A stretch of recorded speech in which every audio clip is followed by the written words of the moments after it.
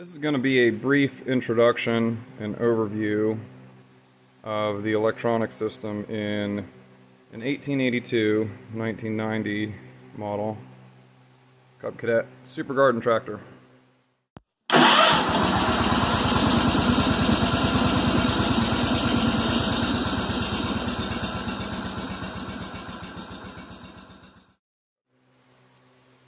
So here she is. I've taken out the original battery and put just a temporary one in place to show some of the operations of things without having a big, bulky, huge battery in the tray there. The engine's removed. It would normally be right here, so some things are removed, but it makes it easier for us to see what's going on. And I'm in the process of going through the system and making sure that everything's functioning and finding the problem areas now while I have all the space to work on things and actually see stuff. We'll address in a later video some of the more in-depth problems that occur and why they occur and what I intend to do to fix them. But in this video, we'll just go over each of the system components, where they're located. We'll touch on some of the basic functionality of the components in the system, just so everybody has a good general idea of how these things are put together. So here's the basic schematic. Battery down here, starter solenoid, key switch, brake interlock switch, Pto switch, 2 seat switches, reverse relay, reverse switch, the Pto clutch itself, voltage sensor, fuel sensor, indicators and hour meter, and then lighting. Lighting is down in here. So I know a lot of people that get into these things get stumped by the electrical systems, and they're not terribly complicated, but if you're not familiar with diagnosing electrical systems and looking at schematics, I think it's best to kind of start from scratch and take a look at the physical components and get an idea of why they're doing what they're doing before we get deep into the schematic. So on these engines, on these tractors, they don't need any battery voltage or current to run. They generate their own spark. And on these older tractors, they actually don't have either an electronic fuel pump or a fuel shutoff solenoid, so these engines can run without a battery hooked up, basically. Now, the battery does provide common points and connections for different parts of the circuits, but if you can crank the engine with a battery and get it to run, it will stay running. But that's not typically where the problems are on these tractors. The main problem that occurs on most of these tractors is that the connectors that they use are not sealed connectors. This is an inline fuse for the main run circuit here. It's not sealed at all. There's the reverse relay right here. Also just kind of open the environment. Every single connector in this is not really designed to prevent corrosion. And a lot of these things sit outside. This one certainly did. You can see all the rust on this solenoid here. So this particular tractor is, in my experience, is pretty indicative of the condition that most of them are in. So the basics of the system are the battery, the main ground here, which actually will go from battery to engine, and then engine provides ground to the frame, and then there's an additional ground right here that grounds another part of the harness. So coming off of the battery, you have your ground, and then your positive lead here, and there would be a bigger one of these. If this was actually starting the engine, this would be the big main positive battery cable. It runs over to the starter solenoid, and then from that starter solenoid you have another power wire that runs off of the main post to the fuse, and then out of the fuse on this black wire it goes back into the harness to feed all the other circuits. You have an additional ground over here, this green wire. Back behind this, you have the voltage sensor. This is what turns on the light on the dash that says amp. Tells you when the battery voltage is getting low. It says amps, but it's actually a voltage sensor. This is the Pto Reverse Relay. It's a safety mechanism to prevent you from running over stuff when you're in reverse and chopping it up like humans. Don't want to run over humans and chop them up. Seems pretty common sense to me, but it's something they had to implement. Back behind here, I don't know if you can see that. So underneath the dash, or behind the dash, you have the Pto switch, and these wires here are part of the starting interlock circuit. So the Pto switch does affect whether or not you can crank the engine. So the other connector at the bottom here is the actual control for the Pto itself. So this actually is just part of the starting interlock, so that you don't have the Pto engaged when you crank the engine over. To the left of that, you have the main key switch right here, which has an additional ground post here to ground the magneto on the engine and kill the spark to shut the engine off. Right above that, you have this tiny little micro switch. This is the reverse switch. So if you look on the other side of the dash, that switch has a little tang that gets pushed on by your reverse lever here. So that's the reverse switch,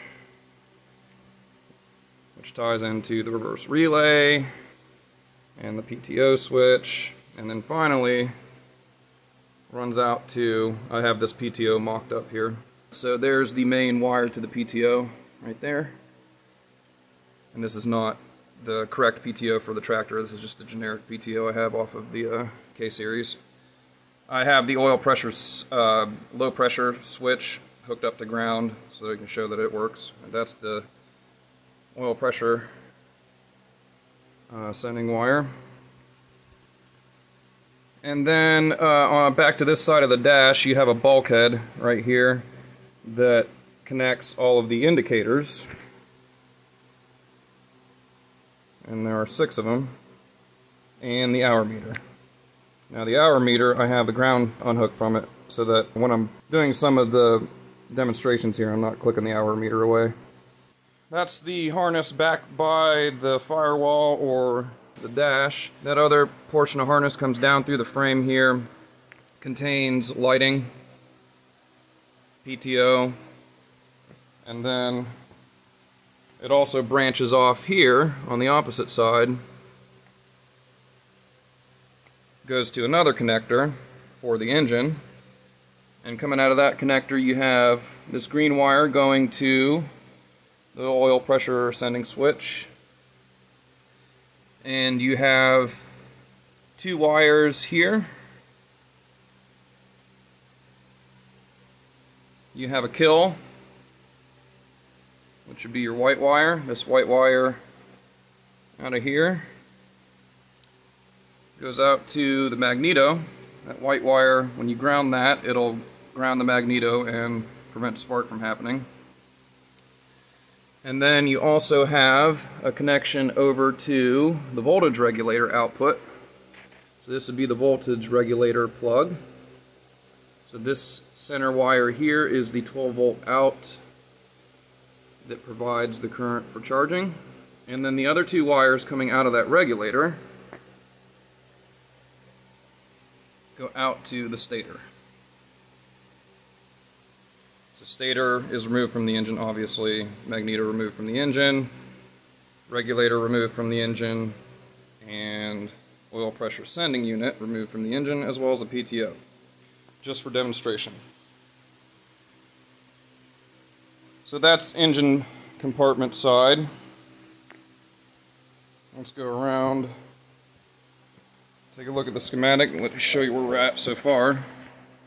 So we've looked at the battery, the solenoid, the main fuse for battery power coming into the switch, and then we've looked at the key switch, we've looked at the Pto switch, the reverse relay and reverse switch. There's our PTO clutch, indicators and hour meter, and voltage sensor, and headlights. We haven't looked at tail lights. We have not seen the fuel sensor, or the brake interlock, or those seat switches yet. So let's take a look at the rest of those guys. This switch, which had been bypassed on my tractor when I got it, this switch is the interlock switch, which has two sets of contacts on it. There's a normally open and a normally closed side of this switch. So it does two different things. One side of the switch will turn on the indicator, the other side of the switch will allow you to pass into the PTO switch and then out to the starter solenoid to start the engine. So this guy is normally put in that hole right down there in that cross member, so that when you engage the brake pedal, it pushes that plunger down and allows you to crank over the engine. So that's what they were calling the interlock switch. That harness that breaks off there comes down the frame this way and comes out underneath the seat pan right here, and also removed from this tractor, but would normally be here, would be two seat switches spring loaded underneath this plate. So that wiring that we just saw coming out underneath the seat goes to the seat switches, and there's two of them. One is a normally open switch and one is a normally closed. Again, more safety precautions. Let's say you fall off the tractor and the deck is turning. You want to make sure that the tractor just completely stops if you fall off of the seat. So there's seat switches would be back here, and then of course lighting would be underneath here, and then there's the fuel level sensor, which is back in there too, under the fuel tank. So part of this harness here runs all the way back here. Yeah, real hard to see, but you have wiring running up to the indicators here, or the running up to the lights there, and then the fuel level sensor for the tank, which we won't be able to see because it's under the pan, is under there. So that's the basics. You've got the fuel sensor, all the indicators, the reverse switch. That's where things are. Typically, where the problems are going to be, or where the problems occur, PTO switch connections, and I'm talking about the physical connection itself, not the internals of the switch. This is actually one that's would be a good example. So here's the start interlock portion of the PTO switch. Now, if I can do this with two, if I pull this off here, see those connections? They're pretty crusty. And if we look,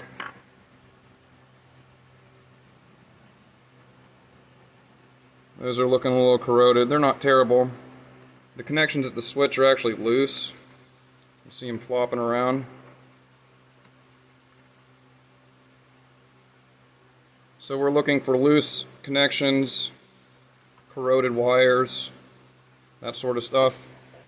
In general, we're looking for that.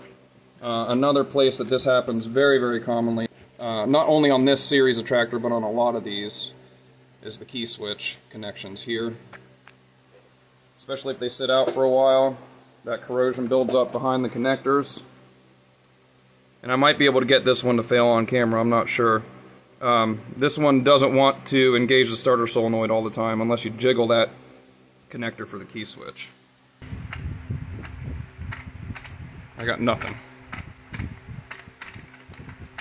Yep, I got absolutely nothing right now. So, I'm gonna jiggle this connection back in here. Oh, look, here, I have connection now. So you can see this is the off position for the switch. That's the run position. In the run position we have low oil, low fuel, and amp. So what that's telling us is there's low fuel, there's no oil pressure or very low oil pressure, and we don't have enough battery voltage according to that voltage sensor. When we go to the next position in the switch turns off the light, but keeps the run circuit active, and goes to crank. Now you'll see those lights go off, which is correct, and these come on. So you have your reverse indicator, your disengaged PTO, and your depressed left pedal. Now, right now, the starter solenoid is working, so we would be cranking the engine right now. So these indicators here are pretty much telling you you need to do a certain thing, right? So if I turn on the PTO switch, okay, now the PTO is on. All the same indicators come on, but I'm not getting any action at the starter solenoid anymore because the switch is still on. So we turn the switch off and we get action down at the solenoid again. So basically, the way this works is there's, two sets of indicators. There's the cranking indicators and the run circuit indicators.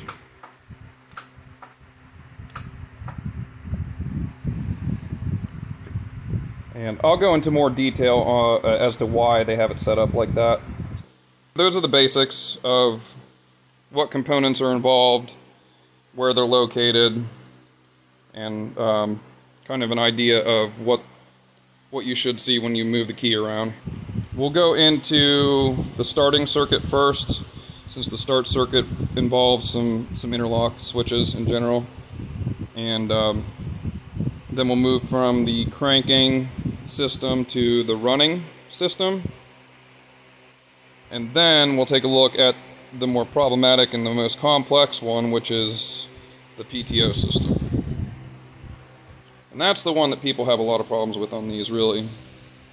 A lot of people will have the problem where if you engage this PTO switch here, a lot of people will have problems with it only engaging the PTO when it's held in the up position, and when it falls back to the center, the relays don't latch and hold the PTO live. So we'll get to that after we look at more detail on the engine crank and engine run circuits.